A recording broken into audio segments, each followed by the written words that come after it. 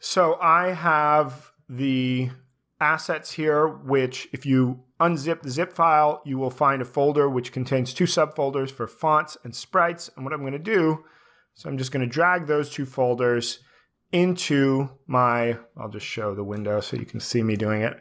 I'll drag the fonts and the sprites folders into the project folder. That's going to import those. And we're going to start by working with the sprites. Now, the first thing that we're going to want to bring in is our bird hero. Now, if you've set this up correctly in having your project in 2D mode, these should be brought in automatically as sprites, as single sprites. But in this case, there's an additional factor for the bird hero, which is that there are actually 3 sprites in this one file. So what we're going to do is we're going to switch our sprite mode to multiple and apply that. And then we're going to open the sprite editor. The sprite editor is going to allow us to cut out each of these sprites individually. And we're going to do that using the slice tool here. So the type being automatic is fine. It'll guess accurately where the sprites are. So all we need to do is hit slice. And we can see these bounding boxes show us where the sprites have been cut out, and that looks great. So we're just going to go ahead and apply those changes and close the sprite editor. Now, if we expand our bird hero, we'll see that we now have 3 separate sprites which we can use. And we're going to use these to animate our bird, which we will do a little later in the session. We're going to start by just dragging in our bird hero 0 sprite directly into the hierarchy. Dragging it into the hierarchy will position it at 0, 0, 0 at the center of our world or origin.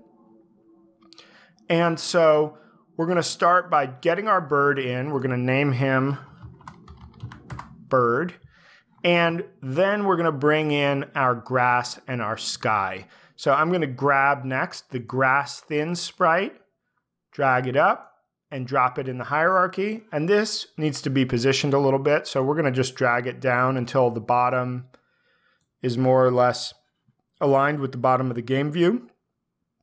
I recommend working in this kind of a 2x2 layout so that you can see both the scene and the game view. And I did that just by dragging on the Y field in the transform. So something like -2.5 should be good for that. Next, we're going to bring in our sky background, and this I'm going to drag on top of the grass thin sprite. And that is going to cause it to become a child of it so that we can move them together once we start moving the elements of our level. I'm going to rename the grass thin sprite ground. Now, as you can see, things have gone a little bit wrong. Our sky is now in front of our ground and our bird, and that's not the way we want it. So we are going to set this up using what are called sorting layers to position which sprites are in front of the others relative to the camera. So the first thing that we're going to do is position the sky tile sprite. So make sure that that's selected.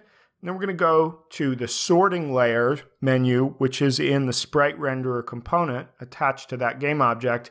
And we're going to click on it and choose add sorting layer. Now there's always going to be a default sorting layer, which is always the bottommost or furthest from the camera. And then as we add new layers, those will be in front of that default layer. So what I'm going to do is add a layer called background, which is going to be the layer that the sky is going to be on. Then we're going to have a midground layer and a foreground. Now we need to assign our sprites to these layers. So the sky tile sprite is going to be assigned to the background, and we can rename this just to sky background. And the ground is going to be on the foreground layer so that it will be in front of the sky. Next, we're going to take our bird and assign them to the foreground layer as well. So now we've got things sort of positioned relative to the camera correctly. And the next step is going to be to add some physics components to our scene. So we have the what we want is we want the bird to be able to fall down and hit the ground.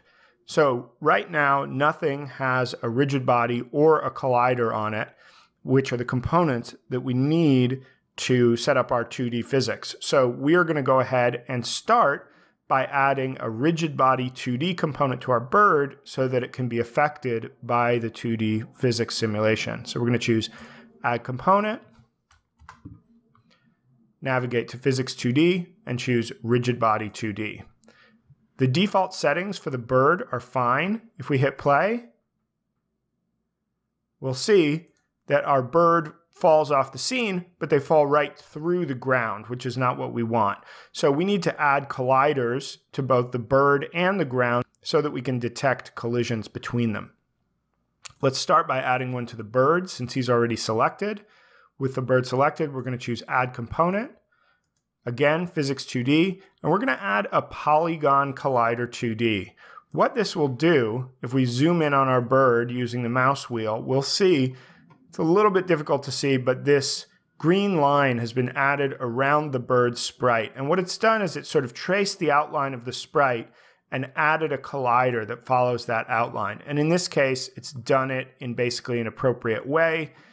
And so we can leave it as it is. It's possible to edit it as well, but in this case, that's not necessary.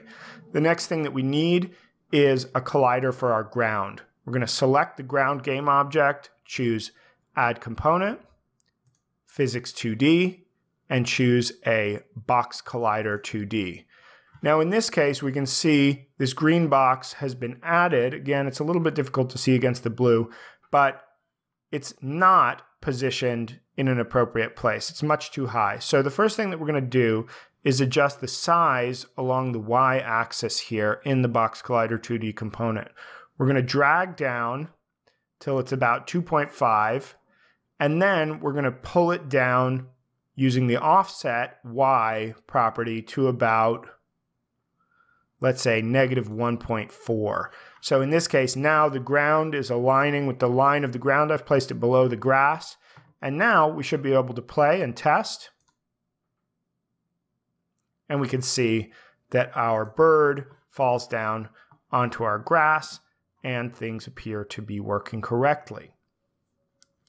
So now that we have some kind of very basic physics set up, the next step is going to be to write a script which is going to control the bird and allow him to jump up and down so that he can navigate through our scrolling world.